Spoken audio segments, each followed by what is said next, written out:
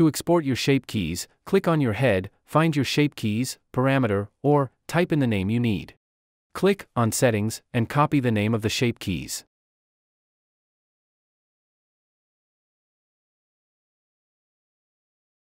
Now export your model and click on the Export Rules button.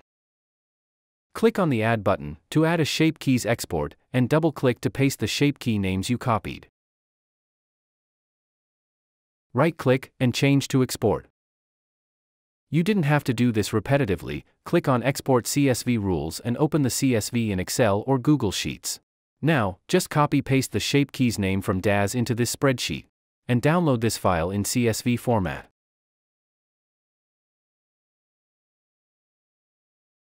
Now go to DAZ and export your model, and click on Export Rules, and import your CSV file, and export your model.